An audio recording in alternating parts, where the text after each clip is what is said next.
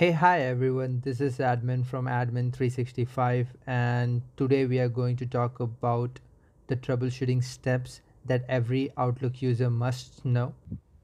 In this video, we are going to focus on Outlook profile creation issue and how we can use different steps to successfully create a profile. So let's get started. Usually, to set a profile, we either use the Outlook application directly or do it from the control panel. So from the Outlook application, whenever we have new install of the Office, we can just run the Outlook application. It will directly prompt for the email address and then from the password, and then it will create the profile. Uh, on my Outlook, we already have a profile, so that wouldn't give us that prompt. And the other way to do it is from the control panel. So on the control panel, we just go here, we go to mail here, and under mail you will click on show profile and add a profile, give it a name and hit OK, and then it asks for the information. We will add it here,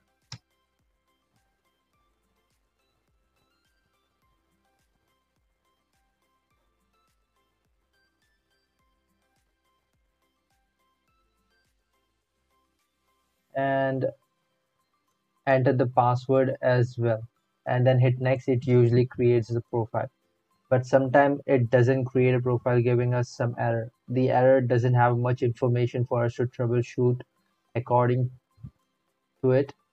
So basically in this scenario, we have a couple of steps that we try in order to get this working. Usually we check few things, verify the password is correct, or verify whether you have MFA turned on to the account. So to check for the password, you can simply go to office.com, log in with your email address and type in the password just to confirm the password is correct. And if you have MFA set up on your account, you might need an app password, which is different than the usual password. So, whether we have to use app password, Or the normal password, it depends on the authentication from the Outlook. So Outlook uses two methods to create a profile. Uh, it uses modern authentication or basic authentication to create a profile. And in modern authentication, we don't need the app password, while in basic authentication, we need app password for the Outlook configuration. So if you have Outlook 16, that is Outlook 2016 installed onto the computer, it basically uses modern authentication, so you don't have to use the app password. but it also depends on the settings on the computer. So let me just show you how you can differentiate between modern authentication and basic authentication. The steps which we can use in order to troubleshoot the profile is when we fail while adding the name, email address, and password. Then we can try adding the name again, the email address, and this time we will leave the password field as blank, and then we can hit next. Then it will prompt us for the password, and by seeing at the prompt we can recognize whether it is a modern authentication prompt or a basic. So if you see a big box of Microsoft, just as you see on the screen right now, it is basically modern authentication, and it will need your normal password. Even if you have MFA on, it will not require your app password. So make sure that you're using your normal password here whenever you see this kind of prompt on your computer. And then you can hit next, and it will configure the profile, and it will ask for the password, and then it will configure the profile. So we will not do that. And let me just show you the basic authentication mode as well.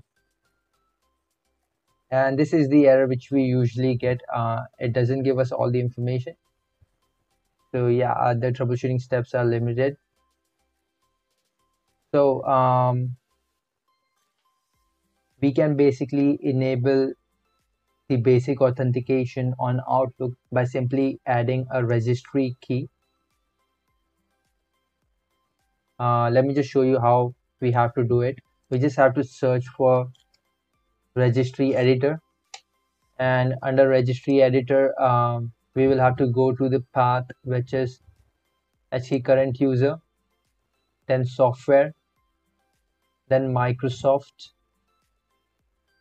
then Office, and the version of Office. So I have 16 installed onto the computer, so I will see the 16 or 16.0.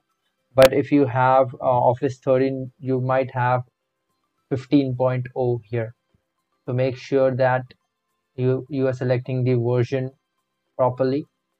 And under 16.0 or 15.0, you will see a common folder, and under common folder you will see a identity folder. You just have to right click on that folder and click on new dword 32-bit, and you just have to name it enable ADAL. So once you do that, if you have a value set to 1, it will enable the ADAL, that is modern authentication.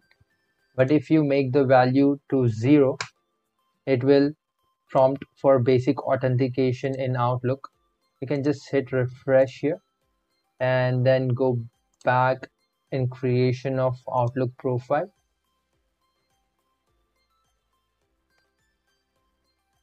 Mhm.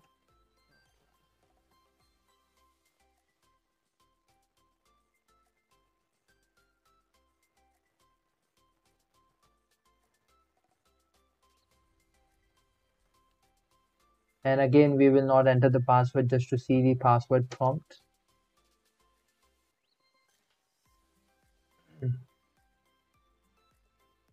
And there you can see the basic authentication prompt. You can see it is a prompt from Windows Security for the mail application, and not as the prompt which we see for the modern authentication earlier. So this is the two-way for us to recognize whether the Outlook is using basic authentication or modern authentication. So now we know the difference between modern authentication and basic authentication for Outlook. Now let's get back to the troubleshooting part. So if we fail in creation of profile from the control panel, the steps which we have to follow is we can again go back to creation of profile, and you can add the name here, the email address. Don't enter the password, hit next. So if you see a password prompt for modern authentication, try entering the password again, which should be your normal password, not your app password. If it fails, then we will go back in the registry and enter the registry, enable ADAL, click on it twice, and you can change the value here. 1 indicates that we have modern authentication on, and 0 indicate for the basic authentication as we talked earlier. So if the modern authentication fail, we will try with basic authentication and vice versa. So if the basic authentication fails, we will change the value to value data 1, and it will prompt for modern authentication, and then you can enter the password and check. And this basically resolves most of the issue for Outlook profile creation. And if you are not getting the password prompt for the email address, that means that there is a credential saved onto your computer. You can go back to credential manager, which you can see here. Go to credential manager, Windows credential, and any entry for Microsoft Office or outlook.office365.com, you can remove it from there. So once you do that, you will be prompted from the password. and you can use this step. If it is modern authentication prompt, use the basic one by enabling the registry value to 0 and vice versa. And that basically fixes most of the issues with Outlook. But even if this doesn't fix your issue, just check whether your Windows is up to date as well. Sometimes it creates issues with that as well. So you can go here and click on check for update and make sure it is up to date. Once this is up to date, you can go into the Office application to check if there is any Office update after you have installed the new OS. So you can go to File, Office account, and then you can click on Update Office. And here you can see the option update now. You can just simply click on it and it will check for the update, and if there is any update pending, it will update that as well. And then you can give it a try again, and if that fails as well, then we will move to the next step. If it still doesn't work, then you can add a registry key, that is basically HTTPS root domain. What it basically does is it informs Outlook to exclude the query for root domain. So if you had a past move of your domain, for example, from the IMAP server to Office 365, or you can say from a third-party provider, which could be a GoDaddy, as they offer email services as well. So if you move from there to Office 365, Outlook might still have some information in the registry. So basically, if you have done migration in the past, you might have to use this and give it a try. It might fix the issue as well. So let me just show you how we have to add the key. We just have to simply open the registry editor again and give the required permissions. And in registry editor, we'll have to go to the same paths, which is current user, software, Microsoft, Office 16.0 or 15.0 depending on the version of Office installed. And then we will click on Outlook and then Auto Discover. So in here, we just have to right click on New, DWORD 32-bit, and we will have to add the value, which is exclude HTTPS root domain. So you can just copy this, right click on this, rename, paste the value. Do make sure that you don't have spaces at the end or at the start, and you can hit OK and just give the value 1 to value data, and then you can hit save. Once you do that, go back to the control panel, do enter the email address, don't enter the password, and then it will prompt for the password. Then you can enter the password and check whether it is working for you or not. And just in case for some reason if it doesn't create the profile, then I would recommend using the application, which is Microsoft Support and Recovery Tool, which you can see here. You can just search it on the browser, Sara space plus Office 365. This is the link which basically has the application. So you can just click here and click on download to download the application.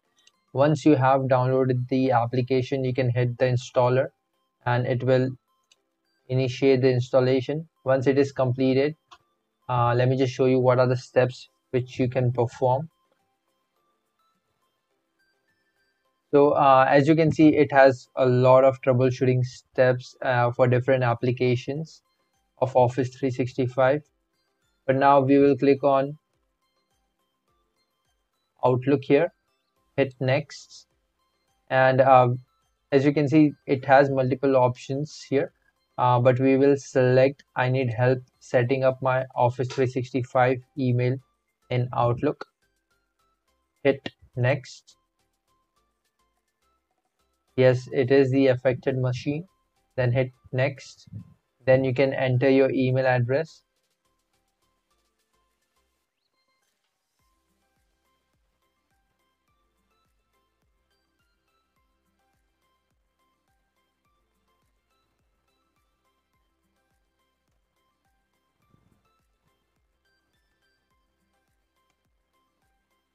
And it will take its time, and it will basically give you the information after every check. Mostly it end up getting DNS issue. If you don't have auto discover set up in the DNS, it will throw that, or it might point out some registry keys that you need to enter, which can fix the issue. So basically this should be the last troubleshooting step. So if this doesn't work, then it will require second level support, um, provided that we don't have an active service incident on your tenant.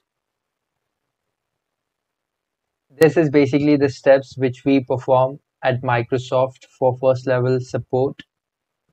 You can give this a try whenever you have issues with Outlook profile creation. Let me know how it goes for you.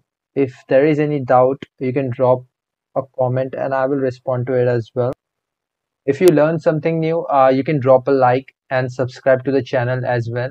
You can watch my previous videos as well that basically has more tips and tricks fix the issues with Microsoft products. Till then, have a nice day. Bye bye. Take care.